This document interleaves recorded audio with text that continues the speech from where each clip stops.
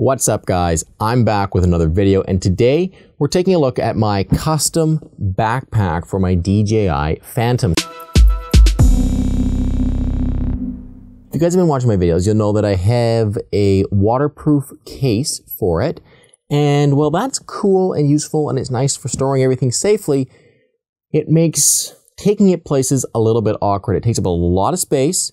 And when you get there, you look like you're doing something professional because you've got a really professional looking case. Now, it's not always bad if you're trying to impress a client that looks pretty cool. You show up with a big, huge waterproof case. They know you mean business. But if you're just going out hiking and you want to take your Phantom with you, it can be a little bit annoying. So I set about trying to find a nice balance in a case or in a backpack between those rigid, hard-shelled cases which DJI sells and many other manufacturers have knockoffs of, which are small, compact, and portable, but have the disadvantage of not carrying much Phantom stuff with you, and a large case which carries everything. So I started working on a custom case. This is a Burton camera bag, and it's a very large and very deep camera bag. That's key because many of the camera bags which you could fit everything in aren't deep enough to support the landing gear to the propellers of a DJI Phantom. So you do have to find something that is quite deep. This Burton bag worked out really well and I'm really happy with the results. Now, it's not perfect. It's not as good as it could be if you bought a proper one of these built for it, but with a couple of those foam dividers, which are used in camera bags, you can do a pretty nice job. So we'll flip the top open here. On the top, there's some mesh, there's some windowed pockets. In there, I keep accessories and filters for the Phantom. And then inside here, the first level is the controller. That'll be first to pull out. That's held in by a little Velcro tag. The nice thing with these camera bags is the inside of this one is all soft-sided Velcro, so any kind of Velcro sticks to it. I've got some Velcro strapping to help hold things in. You can stick that to the wall and it holds everything in. So the controller can come out, and then over the side here, you pull this Velcro apart here. You can get out the charger.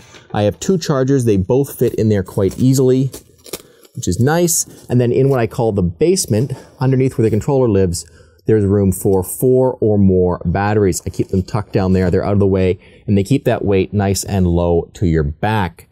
Then there's the Phantom itself. It gets kept in here with the blades off, or the propellers off. That needs to be what happens in order to keep it in here. And it's actually Velcroed down to the floor using some Velcro straps. So you undo those Velcro straps, and then you can lift the Phantom out of the case where it's kept quite happily. And then against the back wall here, you undo another Velcro strap, and you can get out all of your propellers. So I keep those up against the back wall and just Velcro them in. So that's a really quick tour. There's more pockets. You can put other accessories in the pockets. I keep some indoor blade protectors in the front here. If I want to install these, I can. So it allows me to keep all of my stuff with my Phantom. And that's really nice for me because I don't like having camera kits with, especially when I only have the drone and a couple of propellers and a couple of chargers. I don't want to have to separate stuff. If I have a bag to keep it in, I want to be able to keep it all in that bag. And this case allows me to do that. So it's not perfect. It's not beautiful. It is, though, very functional, and it's been working well for me.